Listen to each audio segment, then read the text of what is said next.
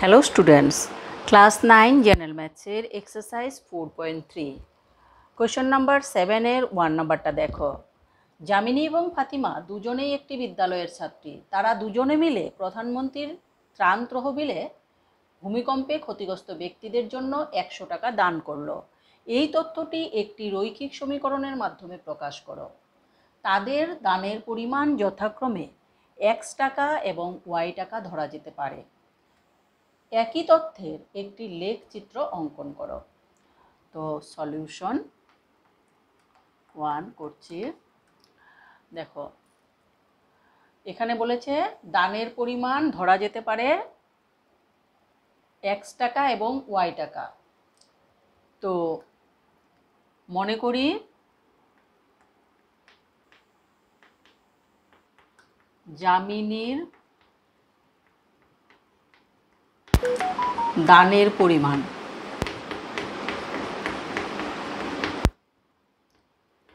সমান x টাকা এবং ফাতিমার দানের পরিমাণ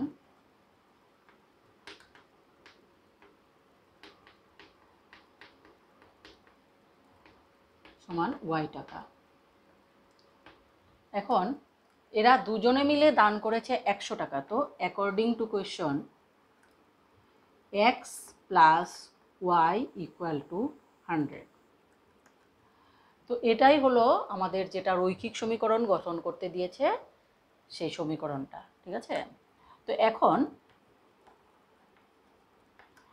x plus y equal to 100, সেখান থেকে আমরা লিখতে পারি x y equal to 100 minus x, y equal to 100 minus x। তাহলে এই সমীকরণটাকে স্যাটিসফাই করে এমনভাবে আমরা দুটো বিন্দু আমরা নির্ণয় করে নেব। দেখো, বিন্দুটার x স্থানাঙ্ক যদি 0 হয় তাহলে y স্থানাঙ্ক হবে 100। x এর ভ্যালু যদি 0 হয় তাহলে 100 মাইনাস 0 ইকুয়াল টু 100, তো y ইকুয়াল টু 100। আবার যদি x এর ভ্যালু আমরা 100 ধরি তাহলে 100 মাইনাস 100 ইকুয়াল টু 0, অর্থাৎ y হয়ে যাবে 0। তো আমরা এই সমীকরণটার জন্য দুটো বিন্দু আমরা পেলাম। বিন্দু দুটি আমরা কার্টেসীয় সমতলে স্থাপন করব। আমি x ও x ড্যাশ এবং y ও y ড্যাশ দুটো অক্ষরেখা এঁকে নিয়েছি। আর এখানে এখন আমি প্রথম বিন্দুটা 0 100 মানে x 0 y 100 হলে এই জায়গা এই বিন্দুটা। তো এটাই হলো x 0 y 100। আর নেক্সট বিন্দুটা আছে x 100 y 0, x 100 হলে এটা, আর y 0 হলে এটা x অক্ষতেই থাকবে। তো x 100 আর y 0 বিন্দুটা এটা। এখন আমি স্কেলের সাহায্যে এই বিন্দু দুটিকে সংযোগ করব।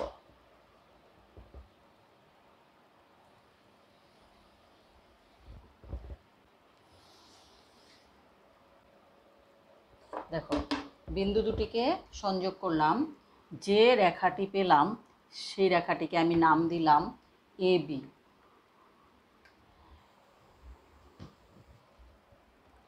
AB রেখাটি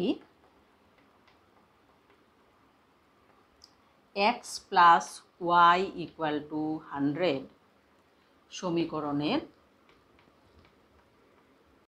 এখন 7-এর 2 নাম্বারটা দেখো।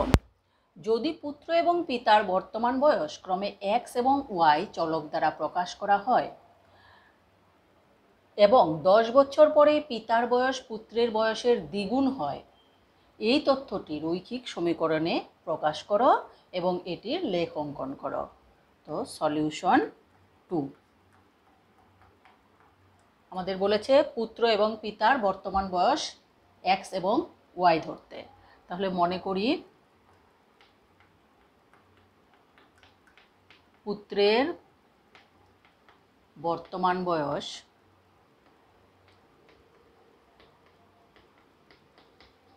x বছর এবং পিতার বর্তমান বয়স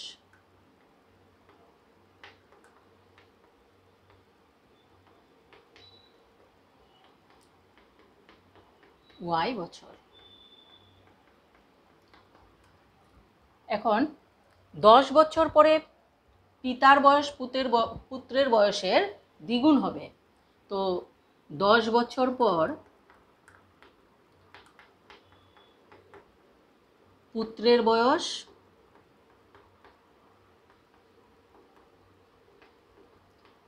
এখন x, তাহলে 10 বছর পরে হবে x প্লাস 10 বছর এবং 10 বছর পর পিতার বয়স,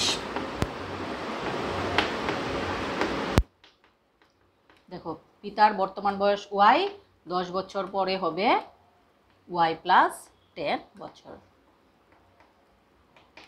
এখন অ্যাকর্ডিং টু কোয়েশ্চন বলেছে 10 বছর পর পিতার বয়স পুত্রের বয়সের দ্বিগুণ হবে, তাহলে পুত্রের বয়স যেটা 10 বছর পরে পুত্রের যেটা বয়স x প্লাস 10, তাকে দ্বিগুণ করলে আমরা 10 বছর পরে পিতার বয়সটা পাবো। তো 10 বছর পরে পিতার বয়স y প্লাস 10 এটা পাবো। 10 বছর পরে পুত্রের বয়সের দ্বিগুণ 10 বছর পরের পিতার বয়স, ঠিক আছে। তো এখন এটা করলে দেখো 2 × x 2x plus 2 × 10 20 equal to y plus 10। এখান থেকে আমরা লিখতে পারি 2x আর ওয়াইটা এই সাইডে আনলে মাইনাস ওয়াই প্লাস 20, এখানে মাইনাস 10, এই প্লাস 10টা লেফট সাইডে নিয়ে আসলাম, মাইনাস 10 হয়ে আসলো, ইকুয়াল টু 0 হয়ে গেল। তাহলে আমাদের সমীকরণটা হবে 2x মাইনাস ওয়াই প্লাস এই 20 থেকে 10 মাইনাস করলে আমরা পাবো 10 ইকুয়াল টু 0। তো আমাদেরকে যেটা সমীকরণ বের করতে বলেছিল, তো এটা সেই রৈখিক সমীকরণটা গঠন হয়ে গেছে। এখন আমরা এই রৈখিক সমীকরণটার চিত্রলেখ অঙ্কন করতে হবে। তার জন্য দেখো এই সমীকরণটার থেকে আমরা লিখতে পারি এখন 2x minus Y plus 10 equal to, আমরা ওয়াইটাকে যদি রাইট সাইডে নিয়ে আসি তাহলে 2x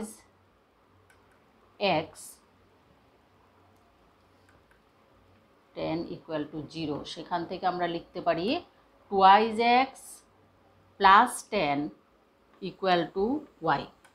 দেখো এই সমীকরণটা আমাদের আছে, সেখান থেকে ওয়াইটাকে আমরা রাইট সাইডে নিয়ে আসছি, তাহলে লেফট সাইডে থাকছে আমাদের 2x প্লাস 10 এবং রাইট সাইডে আসছে মাইনাস ওয়াইটা, রাইট সাইডে প্লাস ওয়াই হয়ে আসলো। এখন এই সমীকরণটাকে স্যাটিসফাই করে এমনভাবে আমরা দুটো বিন্দু নির্ণয় করে নেব। দেখো সেই বিন্দু দুটির x এবং y স্থানাঙ্ক, এখানে x into 2 plus 10 equal to y। তো x ইকুয়াল টু যদি আমি প্রথমে 5 ধরি বা 10 ধরি, x ইকুয়াল টু আমি 10 ধরলাম, তাহলে 10 ইন্টু 2 20, 20 প্লাস 10 30, y হয়ে যাবে 30।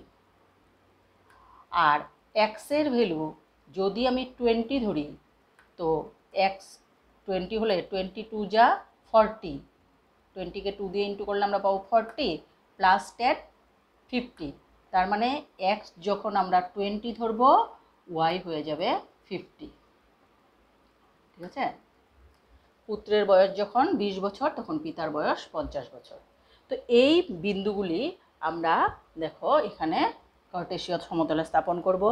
এখানে x10 হলে y30, x10 দেখো x10 এখানে, আর y30, y ধনাত্মক, তো উপরের দিকে 30 কোথায় আছে দেখো এটা, এই বিন্দুটা হবে x10 আর y30। Next x20 y50, x20 হলে y50।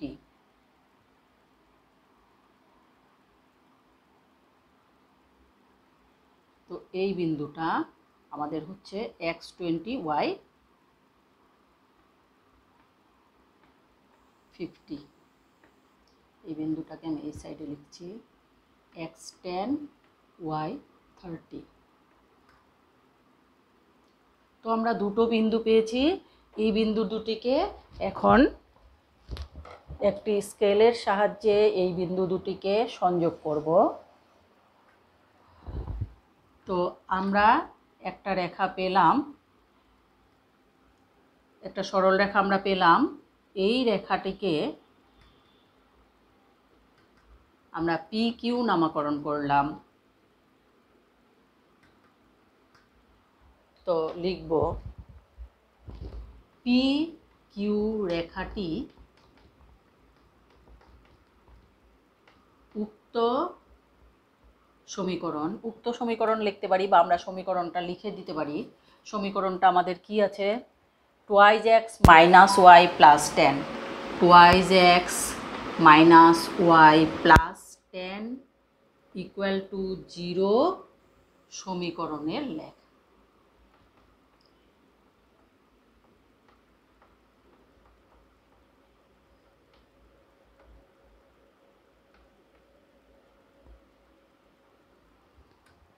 তো এইভাবে আমাদের 2 নম্বর অঙ্কটা হয়ে গেল। 2 নম্বরটা তুলে নাও, নেক্সট আমি 3 নম্বরটা করে দেব। এখন তোমরা কোয়েশ্চন নাম্বার 7-এর 3 নম্বরটা দেখো।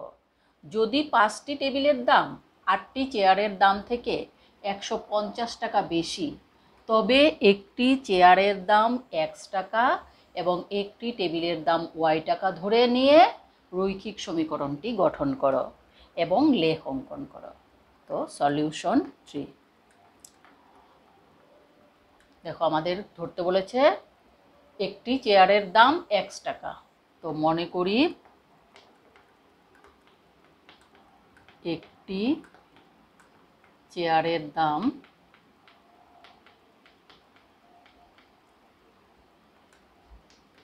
x টাকা এবং একটি টেবিলের দাম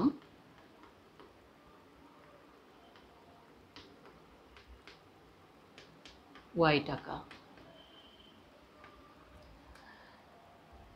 তাহলে আমাদেরকে বলেছে 5টি টেবিলের দাম 8টি চেয়ারের দাম থেকে 150 টাকা বেশি। তাহলে 5টি টেবিলের দাম,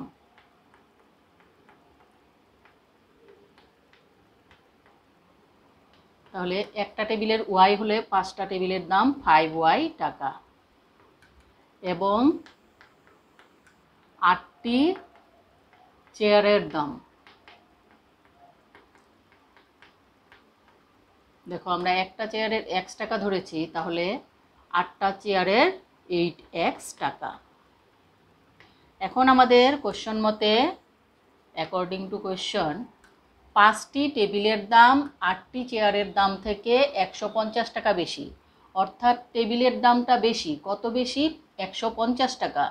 তো 5টা টেবিলের দাম 5y, তার থেকে যদি আমরা 8টা চেয়ারের দাম মাইনাস করি, 8x মাইনাস করলাম, তাহলে হবে 150। 5টা টেবিলের দাম 8টা চেয়ারের দাম থেকে 150 টাকা বেশি। তাহলে টেবিলের থেকে চেয়ার দাম মাইনাস করলে 150 আমরা পাবো। তো সেখান থেকে আমরা লিখতে পারি, দেখো এটা এই সাইডে নিয়ে গেলে 8x মাইনাস 5y, দুটোই আমরা রাইট সাইডে নিয়ে গেলাম, প্লাস 150, আর একটা সাইড আমাদের 0 হয়ে গেল। তাহলে 8x minus 5y plus 150 equal to 0। এটাই আমাদের নির্ণয় রৈখিক সমীকরণ। এখন দেখো, এখন 8x minus 5y plus 150 equal to 0, এই সমীকরণটার থেকে আমরা লিখতে পারি 8x plus 150 equal to 5y। এই 5yটাকে রাইট সাইডে নিয়ে আসলাম, তো -5yটা এখানে +5 হয়ে আসে।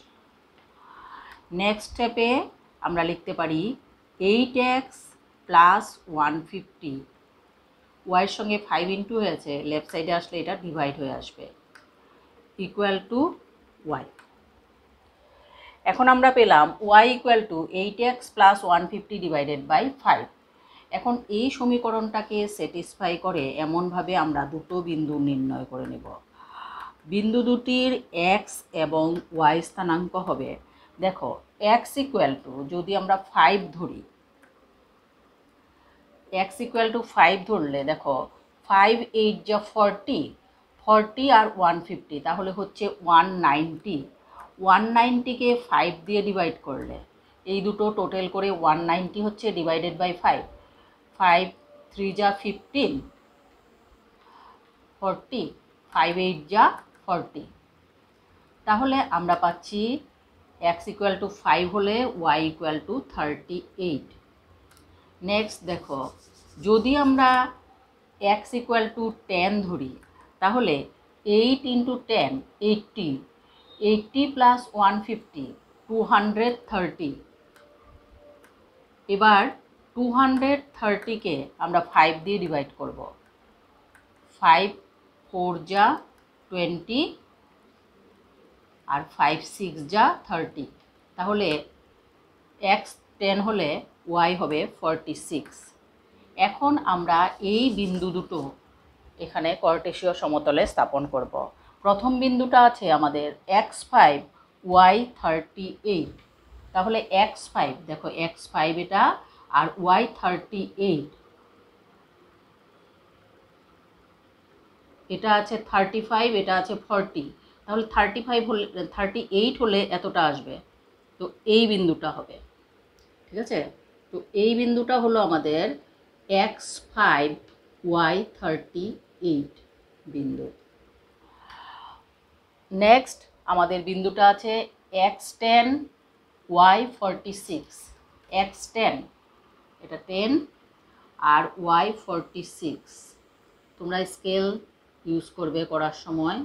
46 দেখো এটা 45 আর এটা 50, তাহলে এই এতটা হবে 46।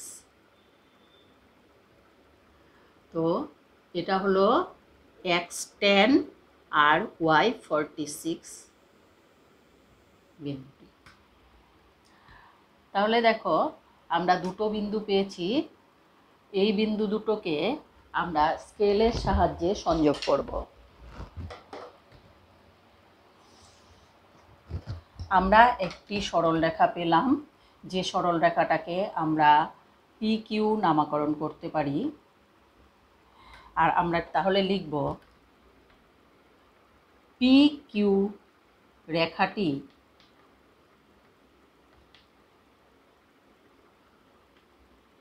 সমীকরণ দেখো কি আছে, 8x minus 5y plus 150 equal to 0 সমীকরণের লেখ।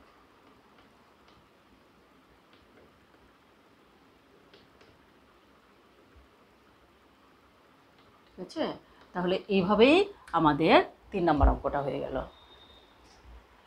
আমরা 7-এর 4 নম্বর অঙ্কটা দেখো, যদি একটি ভগ্নাংশের হর 7 বৃদ্ধি করা হয় এবং লব 1 হ্রাস করা হয়, তাহলে ভগ্নাংশটি 3/2 হয়। হরকে x এবং লবকে y ধরে সমীকরণটি গঠন করো এবং এটিকে লেখের সাহায্যে প্রকাশ করো।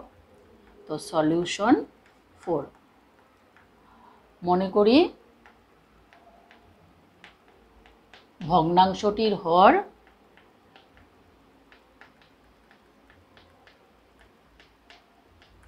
আমাদের x ধরতে বলেছে, তো ভগ্নাংশটির হর x এবং লব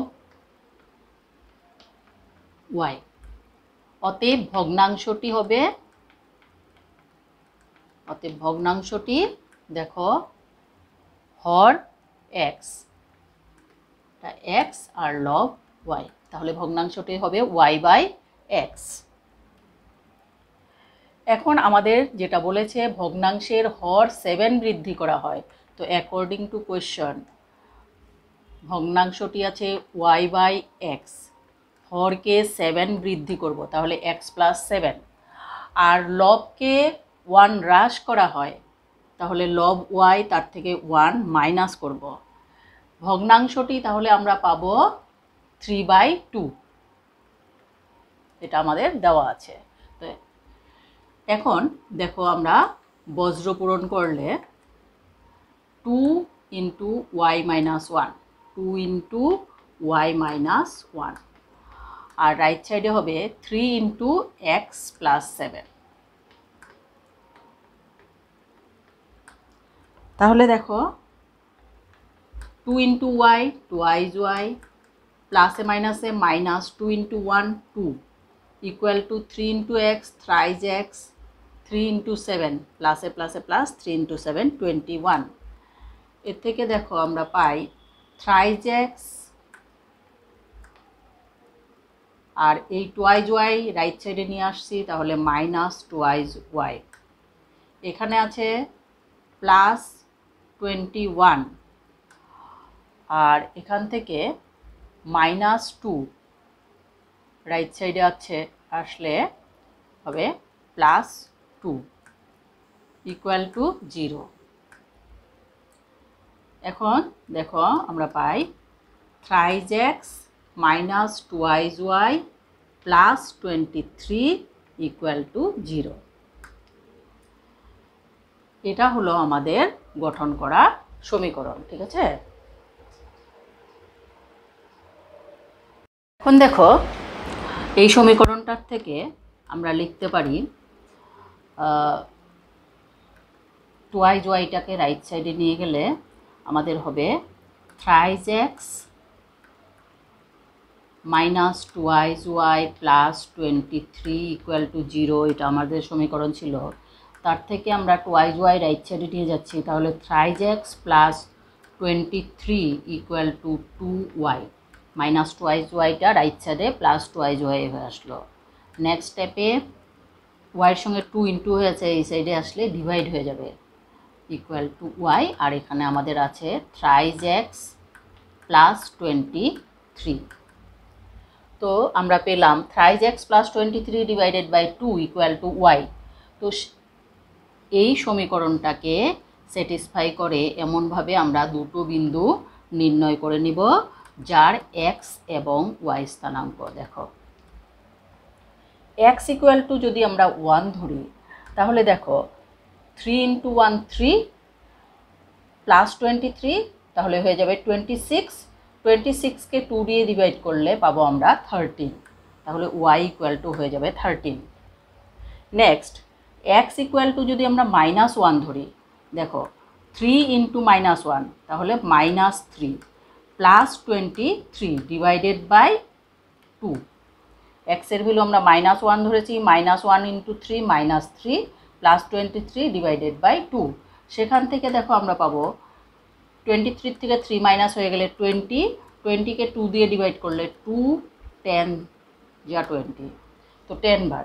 তার মানে এক্সের ভ্যালু যখন আমরা -1 ধরলাম তখন ওয়াইয়ের ভ্যালু পেলাম আমরা 10, ঠিক আছে। তো এখন এই বিন্দু দুটো আমরা এই কার্টেসীয় সমতলে স্থাপন করব। প্রথম বিন্দুটা আছে x1 y13, x1 এটা আর y13 হলে এইভাবে সোজা উঠে যাবে, তোমরা স্কেল ইউজ করবে 13 এই বিন্দুটা। তো এই বিন্দুটা হলো x1 y13। নেক্সট x যখন -1 y 10, x -1 মানে এটা, আর y 10, তাহলে এভাবে এই বিন্দুটা হবে, এটার স্থানাঙ্ক হলো x -1 y 10। x, যদি -1 y 10। এখন এই বিন্দু দুটোকে আমরা স্কেলের সাহায্যে সংযোগ করব।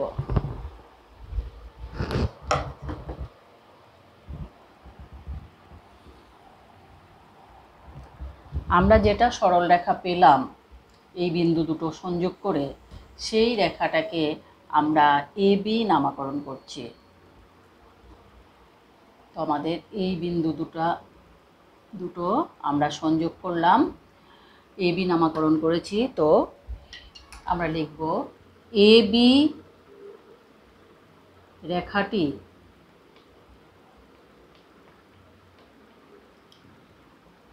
সমীকরণ thrice x minus 2y plus 23 equal to 0 সমীকরণের লেখ।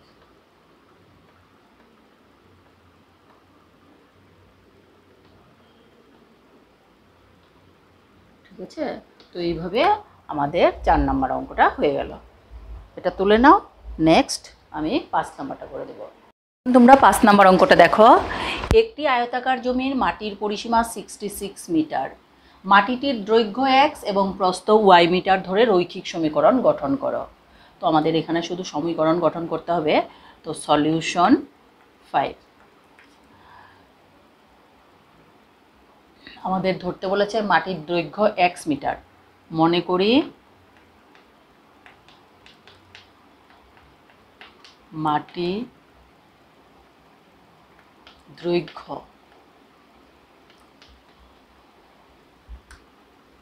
x মিটার এবং প্রস্থ y মিটার। এখন আমাদের বলেছে পরিসীমা 66 মিটার। আয়তের পরিসীমা দেখো, আয়তের পরিসীমা কি হয়? 2 ইন্টু দৈর্ঘ্য প্লাস প্রস্থ। তো এটাই হয়ে যায় আয়তের পরিসীমা। তো এখন দেখো আমাদের পরিসীমা দেওয়া আছে 66 মিটার। তো অ্যাকর্ডিং টু কোয়েশ্চন 2 ইন্টু দৈর্ঘ্য হলো x প্লাস প্রস্থ হলো y ইকুয়াল টু কী হয়ে যাবে? 66। সেখান থেকে আমরা লিখতে পারি 2 into x 2x plus 2 into y 2y equal to 66। তাহলে 2x plus 2y minus 66 equal to 0। এটাই হবে। অতএব নির্ণেয় সমীকরণটি 2x plus 2y equal minus 66 equal to 0। তো এইভাবে তোমাদের কোয়েশ্চেন নাম্বার 7 এর 5টা অঙ্ক ছিল, 5টা করে দিলাম। আশা করি বুঝতে পেরেছো। Thank you.